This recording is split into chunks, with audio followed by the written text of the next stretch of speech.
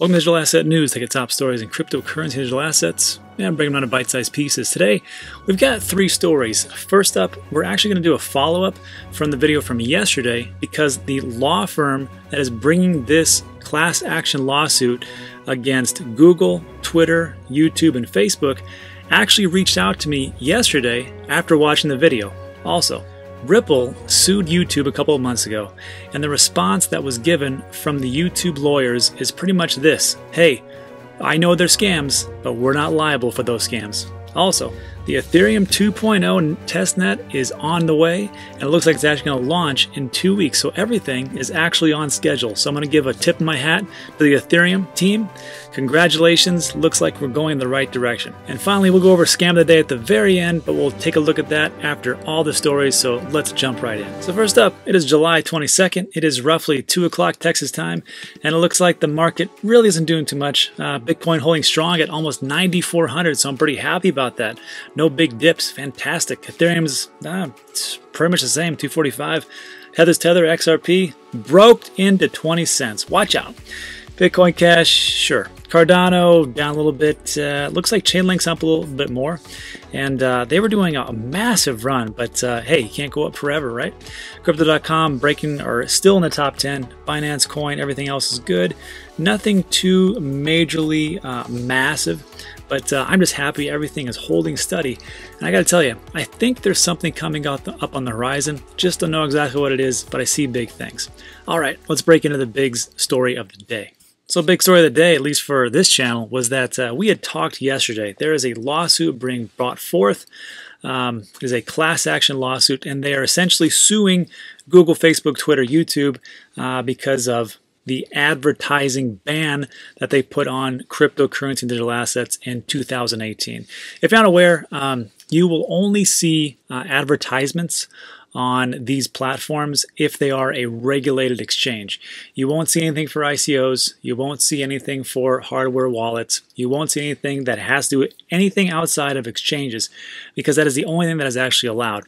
And what this law firm is saying is, look, because you made that decision, you did not allow cryptocurrencies and digital assets to actually advertise in your platform, and you took this opportunity away, and it wiped out a lot of businesses. And I can tell you, after I posted this story, I received a couple, actually numerous stories about people who had gotten into the cryptocurrency market, not just to be investors, but to do other types of things. Somebody told me about a hardware wallet. Somebody told me about being a consultant, and there's also different things for different products. And they say, you know what, within like a couple weeks, our business model just wiped off the face of the earth, because you can only do so much with word of mouth. I mean, really, 70–80% of what you're going to do for advertising is all on these platforms. And I can tell you, I mean, I do the same thing for my businesses. And if I was delisted or not able to actually advertise on these platforms, my business would go away. So it is one of those things where, like, you have to really be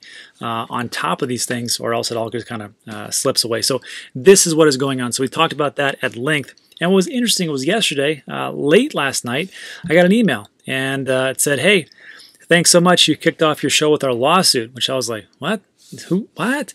And apparently this was from Dr. Brian Bishko, VP Technology and Public Affairs for JPB Liberty Party Limited, which is the law firm that is bringing forth this lawsuit. And he said, basically, it was like, we'd like to talk to you, see what you had a problem with. We're going to open up our class action lawsuit for YouTubers, bloggers, news sites, and different people that have actually held cryptocurrency from 2018 moving on. And they said he's working very hard, and there we go. So I wrote him back, and I said, I will love to talk to him, see what he has to say. But the big thing was, I took a look at their actual website, and I'll link it in the description, or the description of the video.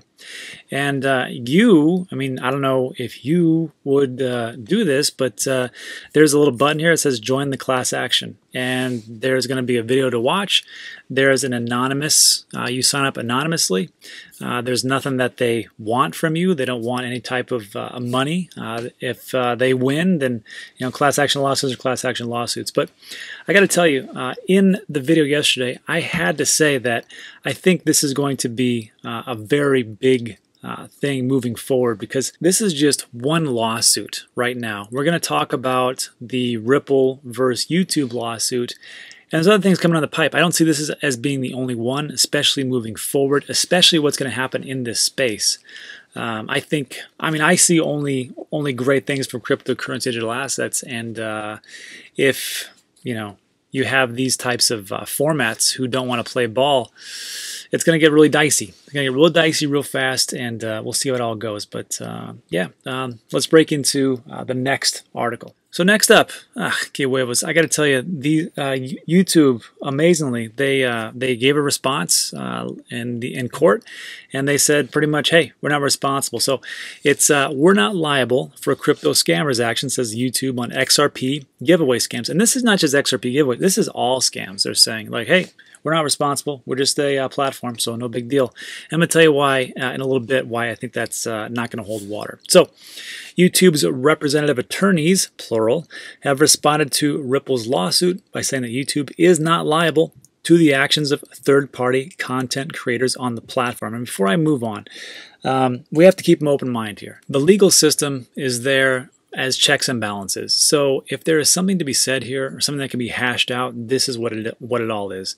Now, I have my biases. I think maybe you might have your biases about YouTube, all the scams and whatnot. But maybe if we take a step back and look at it, that's why the court system is here in play, to actually hear both sides of the argument. So we will see what happens. Anyhow, Ripple's lawsuit argued that YouTube benefits from ad traffic from such scammers, and by failing to take action against them, the platform is complicit. However, according to YouTube's response, the platform has dismissed Ripple's claims by quoting Section 230 of the Communication Decency Act, Protection for Private Blocking and Screening of Offensive Material Act. So if you're not familiar, a couple months ago, Ripple got pretty ticked off because they kept seeing their CEO, Brad Garlinghouse, and a lot of these different scams, and it was being pushed through. And it wasn't so much as like the thing wasn't that it was just some random video that somebody put out.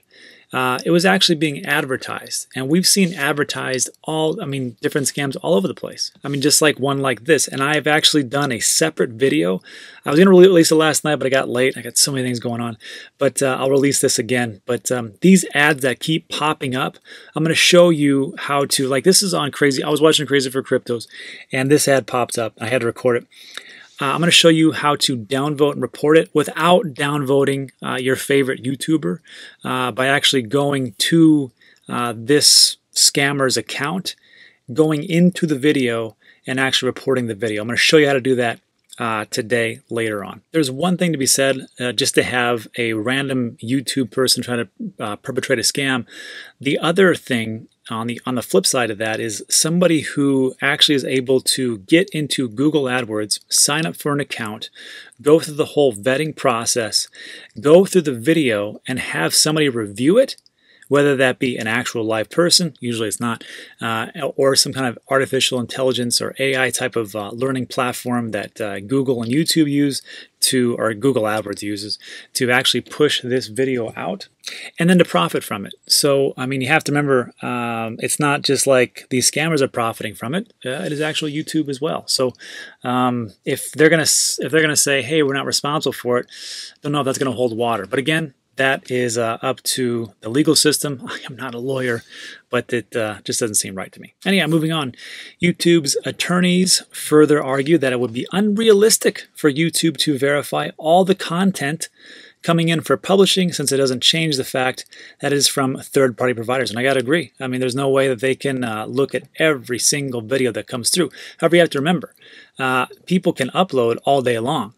But when you go through the whole process of actually advertising, that is a much less percentage of videos that is actually being looked at. So if you had, millions of videos per day being uploaded, you have a fraction of that are people actually trying to monetize and actually, get in as far as advertising. So I think they could do a better job, but what do I know? I don't work for Google.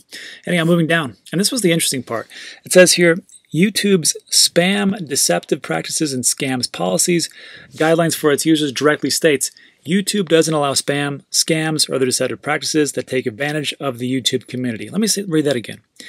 YouTube does not allow spam, scams, or other deceptive practices that take advantage of the YouTube community. So remember, as far as like legal terms, you have to take a look at it. You know, there's always like these layers of onions. Believe me, someone who actually had to go through litigation process because I was sued before, and I can tell you that there are many layers that these lawyers will use to actually look through everything. Now, and again, even if you win a lawsuit, you will still lose a lawsuit because you have to put up so much money. So Ripple is spending a ton of money. Google and YouTube are spending a ton of money, but that's just how the whole process works. But I got to tell you, if YouTube here says that, hey, we don't allow the spams or scams, meaning that, okay, this is what we say we're going to do. We don't allow that.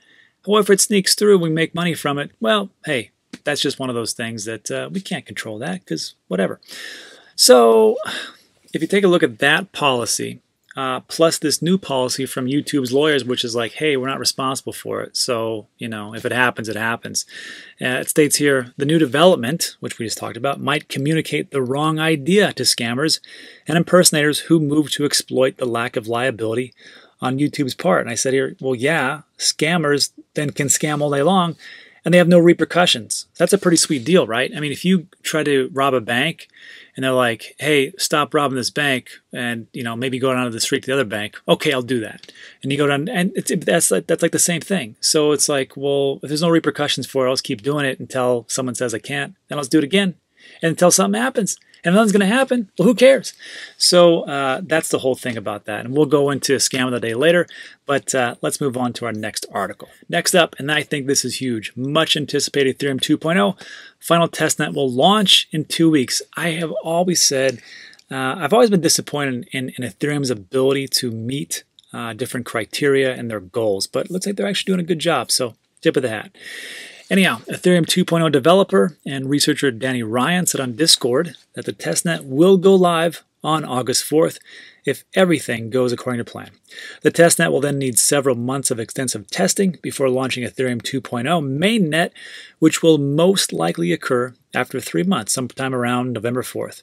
The news comes shortly after Ethereum developers led by Ryan conducted an extensive, incentivized hacking exercise called Attack Nets to test the limits of the current running testnet, and the launch will mark the final public testnet to the much-awaited Ethereum migration from proof of work to proof of stake. It's also a major milestone in solving Ethereum's current scaling limitations and implementing sharding, essentially upgrading its blockchain for more superior DeFi experience. And I got to tell you, DeFi is just exploding everywhere, and there are different coins out there, Compound being one of them. There was another report that talks about DeFi, and these are like coins like way down in the top 100. They're actually doing very well. But you have to remember one thing about DeFi. DeFi, Ethereum, things are being built massively on Ethereum. That's why I am a big proponent of Ethereum. And the other thing about DeFi, and you have to remember, and this was an article, I'm just going to jump real quick. This was from the CoinStats blog. And it talks about the DeFi runs ahead of Bitcoin, stocks, gold, and others.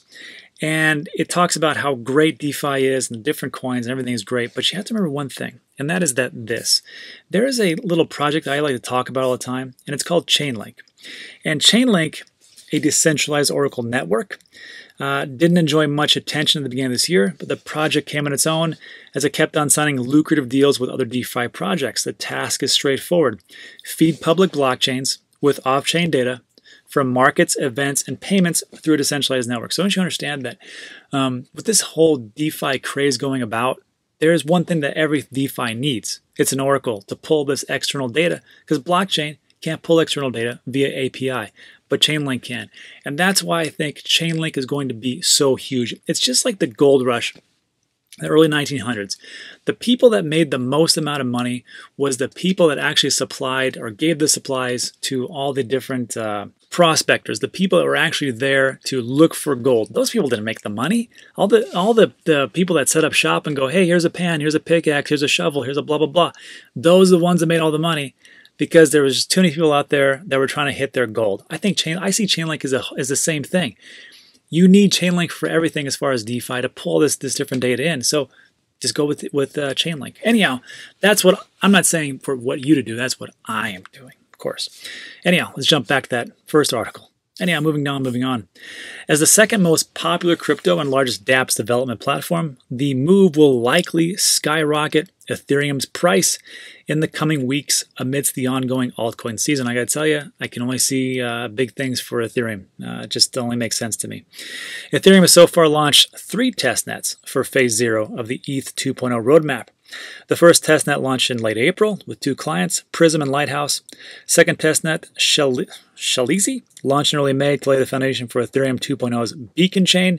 The third testnet, Altona, went live on June 30th with 4 different clients, each with 2 nodes, and they've all been successful. The success of Altona, which is running with specifications of the Ethereum's 2.0's mainnet, will pave way for the upcoming 4th and final launch of the testnets before the launch of Phase 0. So if all that is new to you and you're kind of like, what the heck is going on?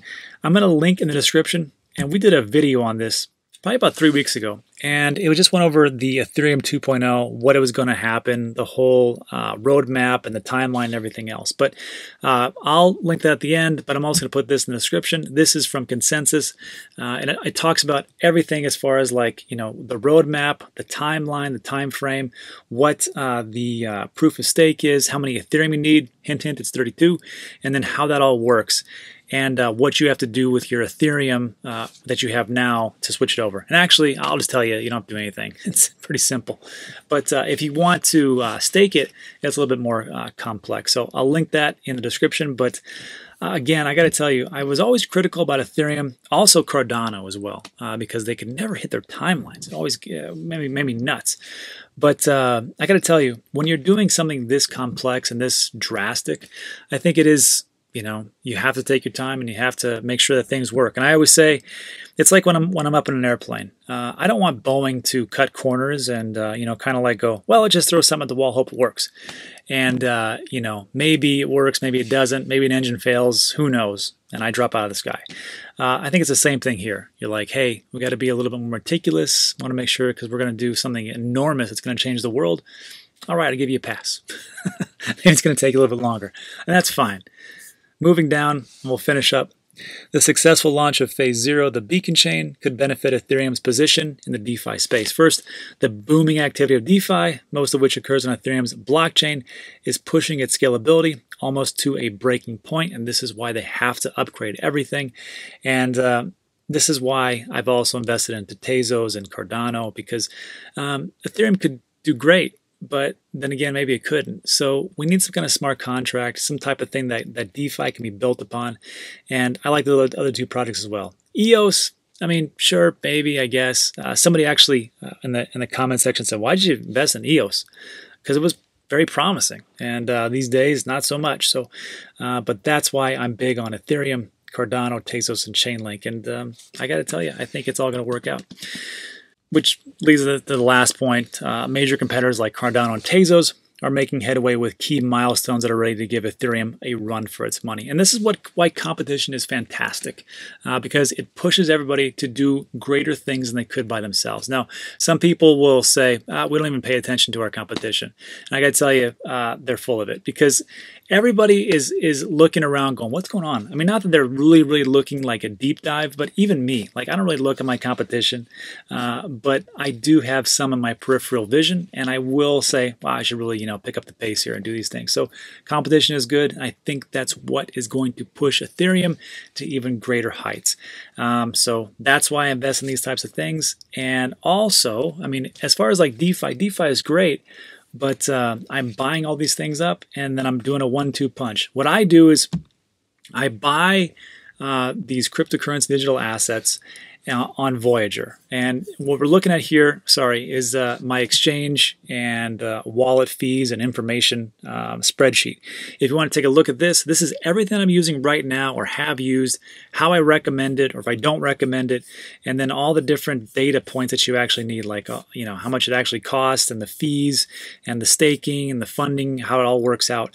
If you want to take a look at that, it's in the description of every one of my videos. It looks exactly like this. And when you click on that, it'll go everything from Coinbase, which I do not recommend, only for an off-ramp, or unless you're super new, Gemini Pro, Binance, Kraken, and then eToro. Totally don't recommend them at all. But my favorite 1-2 punch right now is Voyager to buy, because just like Robinhood, the trading app, or trading app, there's no fees. So I like that part a lot, and it's super easy to use. I think my mom could use it, which is amazing because she's not really good with technology. But everything else is just fantastic. So Voyager is great, and what I do is I buy it with Voyager and I transfer it over to Celsius, because what I like about Celsius is that, first of all, I like the CEO, Alex Mashinsky. That guy is dynamic. I got to do more things about just to feature that guy. And what you'll notice here is that you can, just by storing your cryptocurrency on Celsius, and I don't store all of it. Let's just be honest. I'm not going to store all my cryptocurrency in one wallet. It's just ridiculous, especially like a hot wallet. I store the majority of them in my ledger. But when I want to make interest, I will transfer it over. And like for Bitcoin, and remember, you don't have to have a minimum for Celsius. It's just whatever you have in there, and they pay it out weekly. Yeah, it's weekly, which is pretty great, right? So you got Bitcoin at 4%, and then Voyager does the same thing, but not as much. So, I mean, I have things in my Voyager wallet. I just kind of, sometimes it slips my mind, and I'll still get interest paid on that, but not as much as Celsius. So I'm always trying to transfer over to Celsius to make the most. So Ethereum 3.8, Ethereum Classic 6%, USDT 8.69, and you can just see all these different, Tether 8.69, 6.18 for Dash. I mean, it's just it's amazing. So, but what Celsius does is it's not like farming. Yield farming, all that stuff, which I don't really believe in, because it doesn't really, create anything. With Celsius, what they do is you put the cryptocurrency up, they loan it out to institutions, and then that actually makes money. And that is how it all works. And Alex Mashinsky, the CEO, is the same gentleman who created Voice over Internet Protocol for the internet before the internet was actually the internet. So I believe in that guy. He makes a lot of sense. So you want to take a look at that, go ahead. There's a sign up. There's an affiliate link. You get $25 if you sign up for Voyager, Celsius, actually everything. But you don't have to use my links if you don't want to. Just go to the website and sign up that way. But you just miss out on the bonus. But that's up to you, whatever you want to do. And that is it for today's video. Now, if you got a couple minutes, stick with me. We're just going to go over a scam of the day and try to clean up our community. But if you got things to do, just drop off. And that's all. So let's jump into scam of the day, shall we? So scam of the day. Oh, I love this thing. I love it because I'm so sick of people getting screwed out of their money. And I created this back in January because of people telling me they were getting, taken, and I just couldn't stand it. So what we have here is, you can find the scam of the day in the description of every one of my videos. The link looks just like this. And what we'll do is we'll just scroll down. These all these ones have been taken care of. So there's a date found, date removed. We've done a pretty good job. There's still some ones left over, so let's see if they're actually still there. Hopefully they're not, but who knows? Let's see. So we're going to click on the last one, and of course it's still here. Unbelievable. So I know YouTube says that they are not responsible for these scams, but if we're telling you that it's a scam and people are getting screwed out of their money, what else do you need? Because you can totally see it when you first get here. It says if you send 50,000 VET, you'll receive 100,000 VET back. Nobody does that. Nobody does that. So why is this still up? It drives me bonkers. Anyhow, I will calm down. Let me go down a little bit. And here's how. First of all, don't take my word for it. I could just be a liar and just want you to attack the VeChain Foundation. So what we're going to do is we're going to take a look at the comments section. Okay, what's going on here? First of all, a lot of it's in Spanish. All right, I don't understand what this video is. It's very interesting for Kevin. I don't know. But so if you don't speak Spanish, it's fine. But just if the English part here, hackers. Okay, so there's something going on with this. We don't really know what. All you got to do is really just look up here. This is called an asymmetrical giveaway. I want to just tell you that treat everything like a scam until proven otherwise, and your life will be a lot easier. So with this one, no one's giving you free VeChain. No one's giving you free Bitcoin. No one's giving you free XRP. No one's giving you free money. It just doesn't work like that. You're not that special. I mean, maybe you are, I don't know, but no one's gonna give you free money. So the thing is that when we see this, we're like, okay, we have two options here. We can just assume that this is a scam, hint, hint it is, or if you don't want to listen to me, which is fine, do your own research, go to the official website of VeChain and go, hey, I saw this website, or this YouTube video, it looks like you guys are giving away money. Are you giving away free VeChain? And just email them. Give it about 24 hours, they'll get back to you, and they will say no. Same thing with Ripple or with XRP. Just go to the Ripple website. Hey, you guys giving away free XRP? No. Hey, Binance, you giving away Binance coin? No. Hey, I just saw that Elon Musk is going to give away free Bitcoin, so I'm emailing Tesla. No, we're not doing that. It's the same thing. So if you don't believe me, just reach out to the official website and they'll tell you it's a scam. So what do we do? So what we do pretty simply is we're going to downvote, which I've already done like 3 times. We're going to click on these 3 dots and we're going to click on report. And we're going to say, what is this? Well, it's spam misleading and it is a scam or a fraud. We're going to click on next and we're going to say, hey, this is a scam and report. And that's it. So real quick, I want to go over one thing, and I'm going to talk about this later today too, but just so you know, you might have seen a scam video before this video started. You might have seen a scam video in the middle, and you might see a scam advertisement video at the end. But I will just say this. I did a poll where I asked who decides which ads are placed on each YouTube. And out of the 400 plus votes, 78% of you said YouTube only, which is true. I have no power to choose what ads are placed on my channel. I wish I could, because I would choose a lot better ads. But some people said, well, it's the YouTube channel who created the video, or it's a combination of YouTube and the creators. So I'm looking at this and I'm like, wow, it's like 21%. That's like 1 out of 5 people believe that this channel, or me, could be responsible for putting scam ads. So just so you know, I have no authority or power to put ads on my channel. It's just all up to YouTube, who really takes no responsibility. But that's just how it is. All right, so again, thanks for watching. I appreciate it. See you on the next one.